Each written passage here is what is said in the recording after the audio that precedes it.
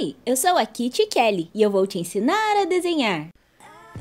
Então para começar a desenhar o nosso Pet Hermes do PKXD, nós vamos fazer uma bolinha bem grandona que vai ser a cabeça dele e depois uma elipse, que fica um pouquinho dentro da cabeça. A elipse é uma bolinha um pouco achatada.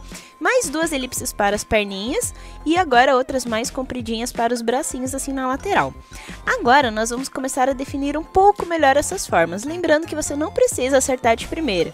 Deixa a sua mão bem levinha, segura lá na metade do lápis para você fazer um traço bem clarinho e aí você pode fazer as formas quantas vezes precisar até ficar bom. Depois você volta contornando um pouquinho mais forte assim, qual traço ficou melhor, deixando ele um pouquinho mais definido, beleza? Aí agora a gente vai fazer o contorno da cabeça também, desse mesmo esquema que eu falei pra vocês. A gente desenha a bolinha quantas vezes precisar. E se você errar, não tem problema. Errar faz parte e o importante mesmo é você se divertir desenhando. Agora que eu já tô terminando aqui, a gente vai começar a acrescentar os detalhes desse pet super fofinho. Então eu vou fazer aqui uma divisão da cabeça, né? Que vocês viram que é um mais, só que a parte deitada do mais ela fica um pouquinho mais pra baixo. Fiz a parte do pezinho dele. Aí tem esse detalhe na cintura dele, que é tipo um Vzinho, né? A gente faz dois Vzinhos pra dar uma grossurinha. E tem um menorzinho, que vai ser um detalhe dourado super bonito. Tem esses detalhes aqui na lateral também, que é tipo um losango, né? A gente vai fazer duas linhas inclinadas e ligar elas na lateral. E agora eu vou fazer os detalhes que tem aqui no peitoral dele. Então a gente começa fazendo de novo como se fossem dois Vzinhos, só que agora eu tô usando uma linha mais curva para ficar um pouco mais bonitinho. Uma bolinha lá no meio, e aí mesma coisa, a gente desenha ela quantas vezes precisar, depois marca melhor. E vamos fazer uns adornos que tem aqui, né? Então a gente começa fazendo uma elipse, o outro ele tem mais uma voltinha, como se fosse uma folhinha, né? Só que depois a gente vai pintar de dourado. Fica até o final para você aprender uma dica super legal de como fazer a cor dourada com lápis de cor. Agora eu vou fazer aqui essas linhas, né, que a gente vai fazer depois uns neons que tem nessa armadura não, nesse pet que parece que tá de armadura, né, mas ele é super lindo. E tem a parte do ombro dele também, que eu vou fazer essas duas camadas, né, vai ser uma prateada e outra dourada. E como eu tava te falando, eu vou te ensinar a fazer a cor dourada com lápis de cor sem usar o lápis dourado, vai ser uma cor muito mais legal. Lá na cabecinha, que a gente tinha marcado aquele mais, a gente vai fazer uma outra elipse, né, uma bolinha um pouquinho achatada em volta desse mais. Aí eu vou fazer agora duas elipses mais achatadinhas aqui na parte de baixo, pra fazer esse detalhezinho que tem no capacete dele, né? E aí ele vai um pouquinho pra fora do capacete e vai até lá no meio, quase chegando na linha do meio. E a gente tenta repetir o outro lado igual. Então assim, se você preferir marcar com um retângulo, pode ser também o que você achar mais fácil para fazer essa marcação, tudo bem? Agora a gente vai fazer mais detalhezinhos aqui na parte de cima. Vocês viram que essas elipses que eu fiz embaixo, elas ficam abaixo da linha do meio que a gente marcou. E essas daqui, elas vão como se fosse um Vzinho lá para a linha do meio de novo, né? Só que lá na parte de cima e também sai um pouquinho lá em cima. Aí aqui do lado nós vamos fazer aquelas folhinhas, então eu posso fazer um traço inteiro para os dois lados ficarem mais ou menos na mesma altura. Depois eu venho fazendo as folhinhas, né, uma na ponta e depois uma para cada lado dessa forma assim. E aí termina com duas aqui na lateral. Repete tudo igual do outro lado, fazendo essas folhinhas e depois a gente vai pintar elas para ficar bem bonito.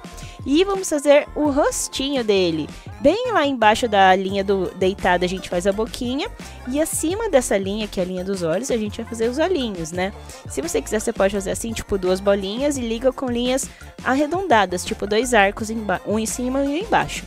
E prontinho, terminamos o nosso Hermes. Agora a gente vai contornar com a caneta. E você pode usar caneta da cor que você quiser. Eu estou usando a caneta preta mesmo, para vocês enxergarem bem o desenho.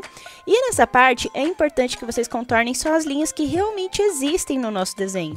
As que nós fizemos só para nos guiar, a gente não precisa contornar, tudo bem? Então é hora de você olhar aqui na referência do desenho para você saber quais contornam e quais não. Se quiser, você pode deixar algumas para fazer direto no lápis de cor, que fica super legal também. E nós vamos precisar apagar esse esboço depois para a gente poder colorir por cima. Mas antes de apagar, a gente tem que esperar a caneta secar para não borrar. E enquanto isso, eu vou te pedir um favorzinho. Que você se inscreva e seja um Inskit, ative as notificações e deixa o like, Kit. Gostou do meu conteúdo e quer apoiar o canal? Deixa um comentário destacado no Valeu Demais! Vamos continuar? Agora sim a gente pode apagar nosso esboço e vamos colorir. Então essa parte de colorir, a gente vai usar muita criatividade. Se você não tiver as cores certinhas, você pode fazer com a cor que você tiver e até mesmo inventar uma cor nova para o seu pet. Eu estou usando um azul bem vivo para fazer essas partes que são bem brilhantes, como se fossem neon, né? E aí a gente vai fazendo assim, um preenchimento bem bonito. Podemos usar o degradê também. Eu estou usando um lápis prateado para a gente fazer a parte branca da armadura. Só para não deixar em branco, a gente faz as partes de sombra com o lápis prateado, tudo bem? Então aí você pode ver que eu estou colocando um pouquinho de sombra em algumas partes, mas sem pintar totalmente, né? E passando o lápis bem de levinho, para não ficar muito marcado, não ficar um cinza muito escuro. E agora eu vou fazer também alguns detalhes em dourado. Como eu falei para vocês, a gente não precisa do lápis dourado. Eu estou usando um lápis que é um marronzinho claro, que é o ocre, e eu estou usando também um amarelo. E aí eu faço as partes mais escuras de ocre e marrom. Quando eu quero mais escuro ainda, eu passo um pouquinho de marrom. E eu venho com o amarelo misturando tudo. E olha que efeito brilhante bonito que fica usando dessa forma. Fica muito mais legal do que usar só um lápis dourado, tudo bem? Mas se você quiser usar o dourado, também fica legal. Você pode até acrescentar essas técnicas que eu estou te falando. Colocar um pouquinho de amarelo, um pouquinho de marrom. O amarelo onde você quer mais claro, o marrom onde você quer mais escuro. E aí você pode usar o seu lápis dourado também. Eu quero ver como que vai ficar o seu. Então não esquece de fazer um short marcando a hashtag @InsKit para aparecer aqui para mim. Eu quero ver as artes de vocês aqui no YouTube. Vou lá curtir, comentar os shorts de vocês, tudo bem? Então agora eu estou terminando essa parte dourada e eu vou fazer a parte preta dele, né? E em vez de fazer só com preto mesmo, eu usei também um pouco de cinza. Então eu usei um cinza escuro e aonde eu quero mais escuro ainda, eu usei o preto. O cinza serve para deixar um pouco de brilho, tá vendo? Para não ficar só preto também. Então até onde está pintado de preto, a gente consegue deixar um pouco de luz e sombra. Olha que legal!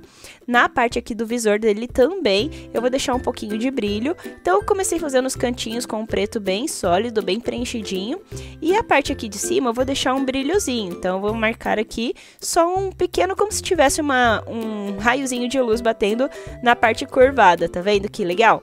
E aí a gente vai preenchendo bem preenchido mesmo, sem deixar espaço em branco para ficar bem bonito. E não esqueça de assinar o seu desenho. O meu nome é Kitty Kelly, hashtag 000 lá no PKXD. Terminamos o nosso Pet Hermes do PKXD e olha como ele ficou lindo. Gente, eu adorei esse pet. Ele parece um robozinho muito fofo e é muito divertido de desenhar. Ele não é difícil, eu tenho certeza que todos vocês vão conseguir. Agora eu quero saber o que mais vocês querem aprender do PKXD para eu trazer na próxima aula. E eu quero ver os vídeos de vocês aqui nos shorts. Então comenta, deixa seu like e até o próximo vídeo. Tchau!